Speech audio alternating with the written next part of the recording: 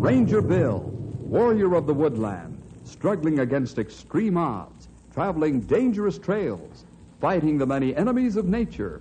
This is the job of the guardian of the forest, Ranger Bill. Pouring rain, freezing cold, blistering heat, snow, floods, bears, rattlesnakes, mountain lions.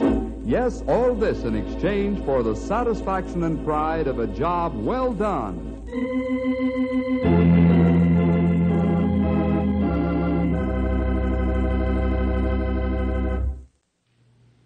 Crisp fall days mean only one thing: football. When the pigskin parade is on across the nation, fighting 11s swarm over the gridirons. In today's story, Henry and I are up north at Brighton College. It's my old alma mater, and the event is homecoming. It's always a great time, except in today's story, when it's Arson at Brighton College. Yeah, operator. That's right, Henry Scott. Yeah, he'll be up at Ranger Headquarters, Knotty Pine. No, I don't know the number. Thanks. Oh, thanks, operator. Hello? Hey, hi, Henry. Hey, fine. Yeah, I just got your letter today. Sure, I'm glad you're coming up for homecoming. Yeah, I called to see where you were staying. I thought maybe I could put you up here at our house. Oh, you and Mr. Jefferson already have arrangements? Well, I just wanted to say, too, that I'll have my dad's car and I'll take you out for a buzz around town. Okay, great. Uh-huh. Yeah, fine. Okay, be seeing you then. So long. Ron. Huh? Oh, hi, Dad. Sorry, son. I didn't mean to break in on your conversation, but you won't be having the car. But, Dad, I just promised Henry Scott that I'd take him out when he got here. Sorry, but you know why. Well, yeah, but look, aren't you even gonna... Ronnie, you agreed yourself that it was absolutely fair of me to withhold the use of the car for 1 month. Well, the month is not yet up. Yeah, I guess you're right. Oh, what a knucklehead I am. Wrecked the car at just the wrong time. So I can't have a good time with a pal. Ronnie, the sooner you learn to stop and think, the sooner you won't find yourself in so many jams. And you'll find life a lot more pleasant.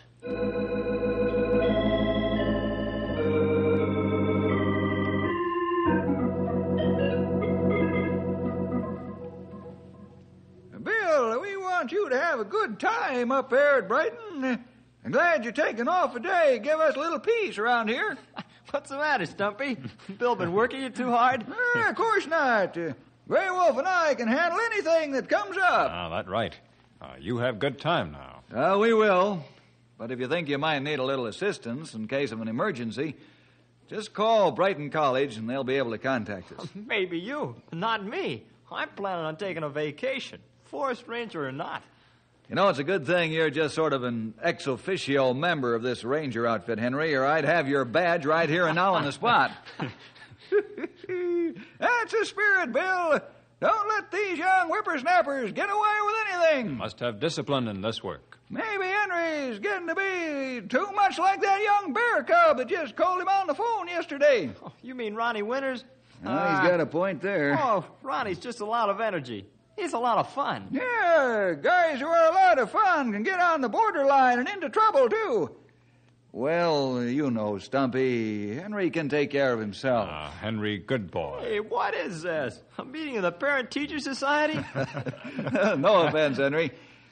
Stumpy just has your interests at heart. He's just reading our local sports editor. He's disgusted because Ronnie plays kind of crazy football once in a while. But he's a good sportsman. And he sure can swim. I know. Well, mind yourselves, and you better get going. You're going to miss that game.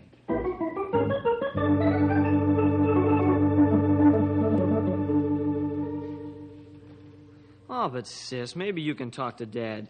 I need that car. Well, this guy Henry Scott's coming up here, and I'd like to show him around. Well, just why is he so important? Why, he's a fella that swam against me in the swimming meet last year. Well, I think it'd be nice to get to know him. Did he beat you? Oh, no, I took him. But he's a good sport and a great guy. So, look, Pat, you ask Dad for me, won't you? No, Ron. I'm sorry. I wish I could help you, but... Well, you know what Dad'd say. And I'm not going to get in on your problem with him. I hate to sound like a big sister, but you'll just have to learn how to use your own head.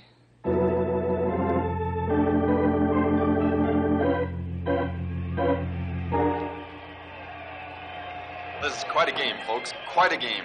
It's 19-13, State U out ahead. But the ball is resting on the 1-foot line with 1 minute to go. Brighton has completed a 69-yard drive down the field, and this tired team is really sparking. Team breaks huddle. Brighton up with a T formation. Hauser calling signals. The snap, and it's Hauser through the right side of the line. He's smashed at the line of scrimmage. Did he make it or not? Ref's in there trying to unpile. It is a touchdown for Brighton. Hauser in a magnificent power drive put it over. Uh-oh. Wilton's down. Brighton's right end. He's really flat. Hurt on that last play. Nope, he can't continue. There will be a substitution. Attention, please. Here comes the announcement. Your attention, please. Winners for Welton at right end. Winners for Welton, right end. That's it. Ron Winters, a Prexy's son. A good little ball player going in to replace Wilton. Teams are lining up again. It's Wiskowski back for the extra point. Sellers will be holding. The whole crowd waiting to see if this will do it. It's 19-19. 15 seconds left in the game. The center's over the ball. The snap. It's placed, and it's off. Oh, no, it's blocked. Somebody broke through right end and slapped the ball just enough to send it offline. That's it. The game's over. Tie score. Brighton 19 and State U 19. Too bad. Brighton could have had the game if substitute Winters had held that right end.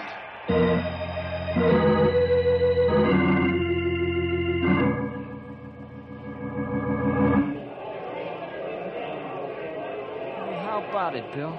They lost. No, not lost, Henry. They tied. But the conference is all tied up. That means that it's... Hey, there's Ronnie. Hey, Ron. Hi, Henry. See you later. He sure is glum. Well, any fellow that has the bad breaks he seems to have would take it awfully hard. I guess those State U boys just caught him off guard. Before he could catch on, they'd blocked the kick. Oh, poor Ron. Never seems to do anything right.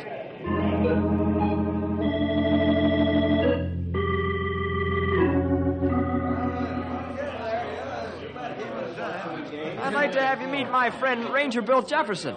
This is Ronnie Winters. How do you do, Ronnie? Sure have heard a lot about you, but I'd like to have my sis meet you fellas. Pat, this is Mr. Jefferson and Henry Scott. How do you do? Oh. Happy to meet you. Ronnie's spoken of you both. And Ron, you're President Winters' son, aren't you? Yes, but I try to forget. Seems as if the profs have.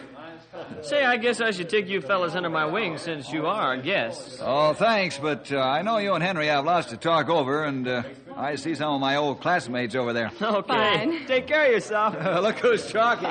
See you back in the room. He seems to be an awfully nice man. Oh, none better than Ranger Bill. Best ranger in the state. Well, come on, let's get going. They're holding up the proceedings for us.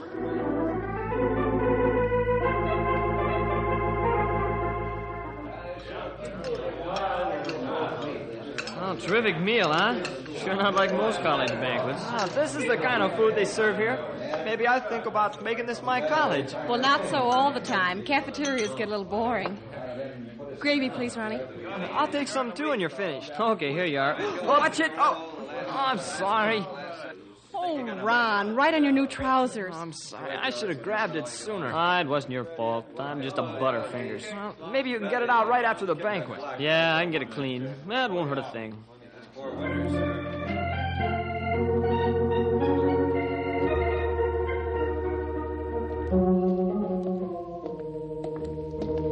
Boy, some banquet. Yeah, the best part of it was the short speeches. I sure hope Pat didn't mind my horning in. Oh, not at all. She was the one horning in. Didn't get invited out this year, so I told her to come along. I'm upstairs here in the converted army barracks. Yeah, sorry we had to put you up there. They're long overdue for raising, but Dad hasn't been able to get enough funds to start another dorm. Oh, they've been fine. Neat and clean. Hey, I think I'll take a look downstairs in the janitor's room for something I can clean these pants with. I just hope old Ed Howard isn't around. He's always jumping us boys for invading his premises. Good. See you later, Ron. Maybe tomorrow. Okay with me. You'll get a chance then to go through some of the buildings.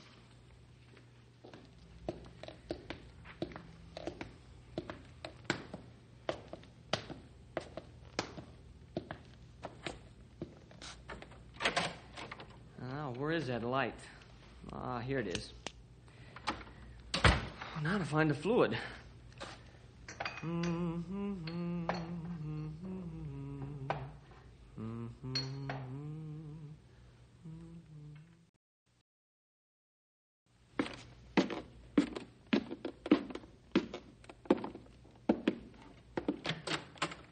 Oh, hello, Henry.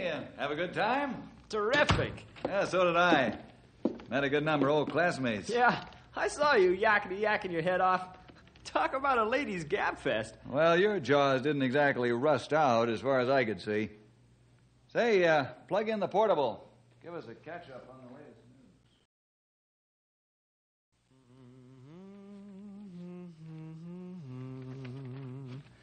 news. Ah, here it is. I guess this rag will do. Looks clean enough.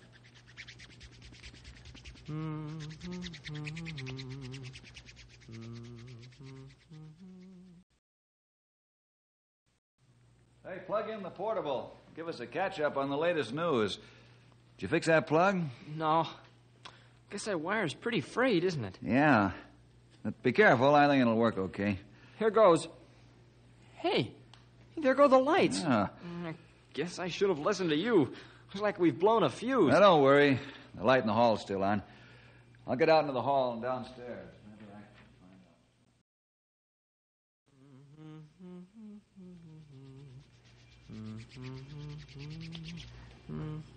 can find out. That ought to do it. Hey, what happened to the light? Fuse must have gone. Where in the world is a fuse box? Oh, fluid all over. What a mess. Hey, who's in there fooling with the lights? I was just cleaning... Hey, you guys, I don't care who you are. I'm going to strike I was just cleaning... Hey, wait a match! Fire! We got to get out of here. Fire! Boy, this guy's heavy. Fire! Fire! Fire!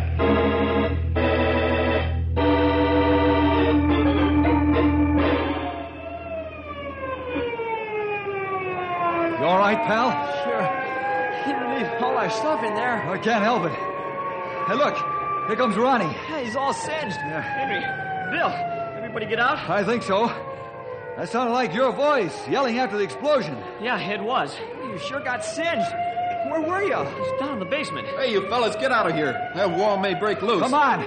Let's get moving. This okay? I guess so. What a fire. Looks like arson to me. Arson? Yeah. Hey, you're the kid that turned in the alarm, aren't you, and pulled out the janitor? Yeah. Good job. Sorry you had to get singed like that. Flames must have jumped up and hit you as you were getting him. Well, I was just pulling him out. Yes, sir. The guy that started this will really get it.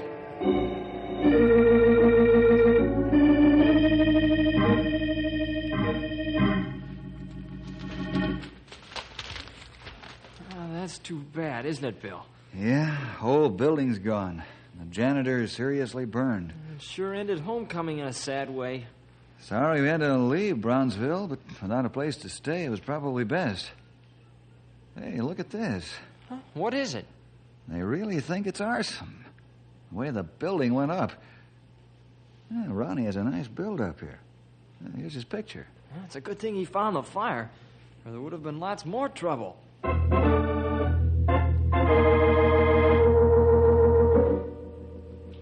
Dr. Winters, I've told you and told you that you ought to tear down those old Army barracks. But, Mr. Commissioner, I couldn't with attendance this fall, best in 3 years. I had to have a place to put them. But we of the fire department warned you, and you wouldn't listen. Now you've really got trouble. Excuse me. Come in. Hello, Dad. Oh, wait outside a minute, son, please. No, that's all right, Dr. Winters. Just this one last word. You ought to get the remaining temporary barracks down in a month. That's my advice to you. Good day. He sure was burned up, wasn't he, Dad? Yes, I suppose I can't blame him. This whole thing is really serious. Yeah, I know. So what did you want, son? Say, that was sure a nice write-up in the paper about you. Well, this helps to make up for some of the rough times we've had. Well, Dad, thanks. But, well, there's something I want to say about the fire. I'm awful sorry it happened, especially to Mr. Howard. Oh, thanks for your interest. And well... Excuse me. Dr. Winters speaking. Yes, new evidence? Fine. Anything to help solve it? A broken bottle on the basement floor. Yes, it does. That's going to prove it was arson. I'll hope you really get him. And I'll spare nothing to see that he's prosecuted to the limit. Thanks for calling. Well, son, I think we're really going to get the fellow. That's good. Now, what was it you wanted to ask me about? Well, never mind, Dad. I can see you're awfully busy. It can wait.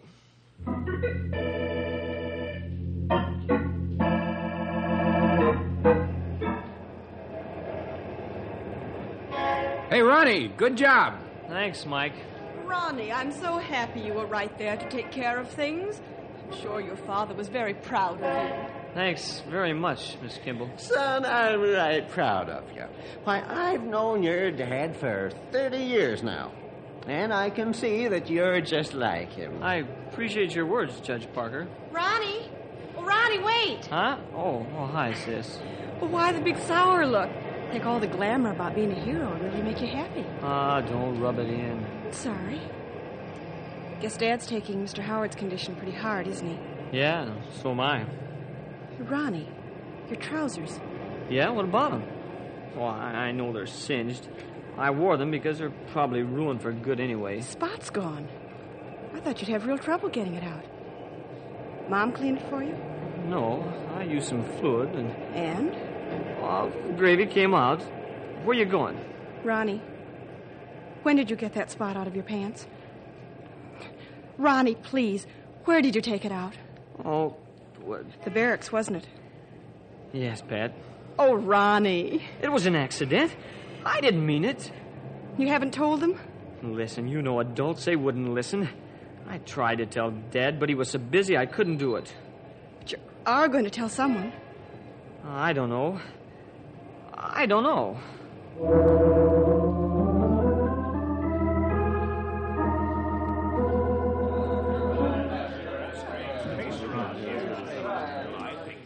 Dr. Winters, the board of directors sent Mr. Conway and myself here this afternoon to talk to you about the fire. Oh, sorry I wasn't in the office, Mr. Stouffer, but, well, the fire officials wanted me here at the scene. Oh, you gentlemen met my son and my daughter? Hello. Yes, we have. And a nice job, young man. Thank you, sir. Yes, it was. We're really concerned, Dr. Winters. Well, I can assure you no more than I am. But, Dr. Winters, concern doesn't make up for the fact that the school has a black eye. But, Mr. Conway, you can't help it if a building is set on fire. But it's not the arson we're concerned with. It's the fact that the old barracks purchased from the government weren't torn down. We expected that they would be by this homecoming time when the board of directors met. If they had been, this wouldn't have happened. Gentlemen, you know the facts as well as I. We've an overflow of students this fall. We've had to put them somewhere. I think that the suggestion from the board was that we should put extra beds in the larger rooms. That might have covered the situation. Well, it was only a suggestion, and I took the liberty of keeping the barracks going in hopes of the building program starting this fall and the new dormitory finished by winter. But that hasn't worked out. No, it hasn't. Well, gentlemen, I can't understand why the board of directors is so disturbed. Simply this. If we don't get this fire solved, our reputation will fall in the eyes of the town, and the alumni will stop giving. Oh, again, sir, may I say something? I think the folks in town are rooting for us. They don't feel that way.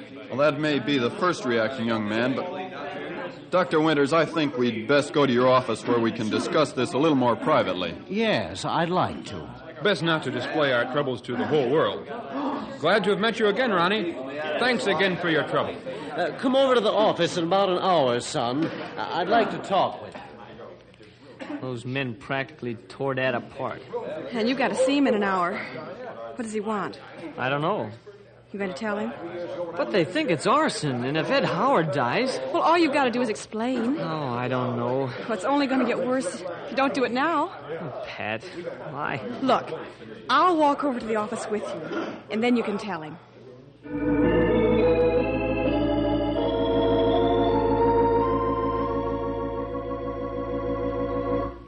Well, Mr. Brown, the state's attorney's office can be assured of absolute cooperation. The men that just left, Mr. Conway and Stouffer, assured you of that, too. And my son should be here any time, and he'll help. But we gotta act faster. Can't you get the students together and see if there are any clues we can turn up? Well, it's afternoon, and they're scattered all over the city in employment. But don't you realize the man is almost dead? He's as good as dead. Well, we'll plan on a meeting tonight when the whole student body, as many of them as can be here, will be present. The rest will meet tomorrow.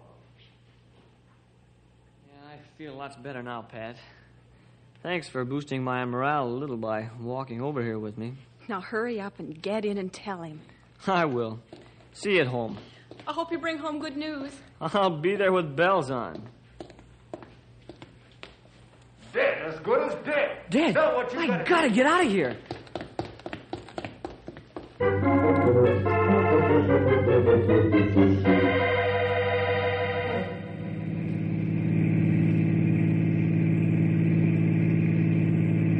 So the state's attorney wants us to give some information about the fire, huh? Yeah, just a routine check, I guess. Did he say they have any new evidence? No, not a bit. Wonder how that old janitor is. Pretty low, I guess. Well, I'd sure like to... Hey, watch out for that crazy guy! Man! We just about got hit. Bill, you know who that was? No. It was Ronnie Winters. Ronnie Winters? Yeah, and he looked scared to death. I'll make a U-turn.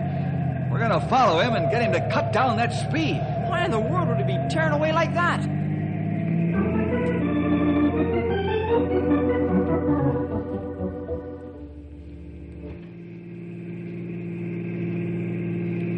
Can't seem to overtake him. Well, don't forget, he got a good start on us when we turned around. Yeah. Bill? Yeah? You suppose it had something to do with the fire? I don't know, pal, but I sure aim to find out.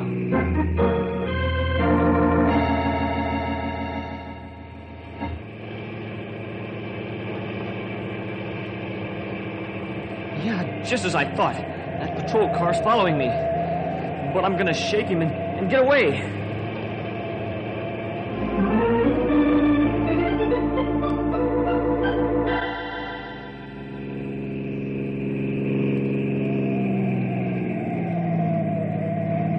We're gaining on him now. Sure are. This hilly, curvy country is making him slow down. I don't think he knows the road as well here. That's it. Hey, Bill, look. Huh? He's headed down that hill too fast. He'll never make the curve at the bottom. Oh, I can't look. Hang on, Henry. Here we go, too. I didn't make it. Look what's coming up ahead. Yeah. The curve where those fellas died last month. Henry, we got to force him to stop before he cracks up. Shout at him as we go by. Okay. All right, now. Pull over, Ronnie. Henry! Come on, pull over. You're going to hurt yourself. No one's going to catch me. Hang on, pal. I'm going to force him. God, he's leaving the road.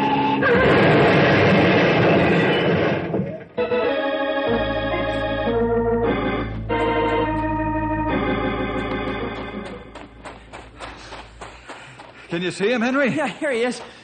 Oh, he sure took the bark off that tree. Yeah. Let me get this door open. Oh, my head. Ronnie, are you all right? I guess so. If you can move, see if you can crawl out. Yeah. Oh, I feel weak. All right, let's see. You look okay. Now, Ronnie, what were you doing? I was just taking a trip. Going awfully fast. Yeah, you sure were, Ron. I guess I was. You could have really hurt yourself. Not to mention the blood all over your clothes and the car. Don't even like to talk about it. Only it wouldn't be like that gravy you spilled on your pants the other night. Say, those are the ones, aren't they? Yeah. Oh, where's the spot? I've taken it off, but I still can't seem to get rid of it. Huh? I don't get you. You feeling woozy? Oh, no, I'm all right, but... But what? Oh, can you fellas help me out? I'm in an awful jam. It's that fire. What is it, Ronnie? Oh, I've been scared of telling, but... Oh, with Dad's car all smashed up, I'm going to have to make an explanation. Go on, Ronnie. We're listening. Well, I was down in the basement cleaning my trousers when it all happened. You were? Yeah, everything would have been all right. But a fuse blew or something. A fuse must have blown because the light went out. And I got up to fix him and knocked over the fluid. And then Ed Howard came in, and before I could stop him, he lit a match, and he got it. Yeah, I guess he was pretty bad. Guess I'm at fault, too. You didn't have anything to do with it. I blew the fuse. Come on, fellas. We've got to get back to Brownsville and get this whole thing settled. Looks as if we're going to get some help.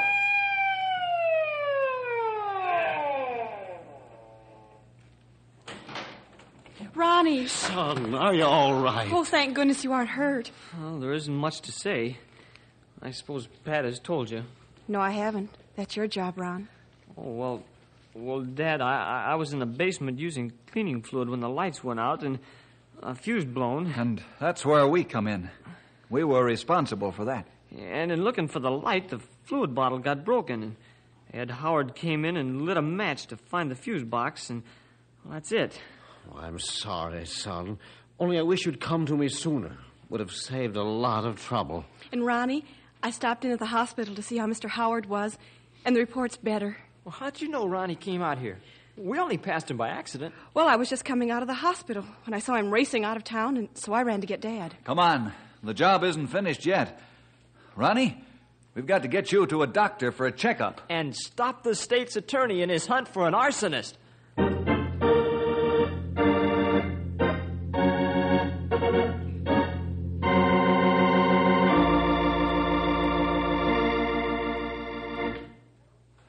Well, boys and girls, see you next week for more adventure with...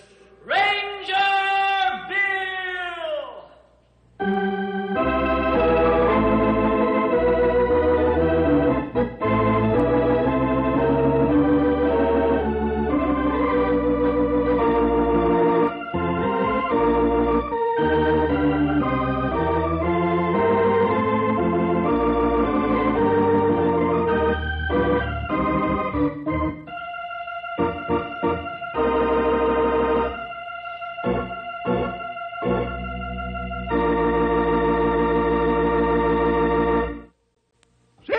This is Stumpy Jenkins, speaking for Ranger Bill, and saying don't forget to hit the trail with us every week at this time for lots of exciting adventure with all the Ranger gang.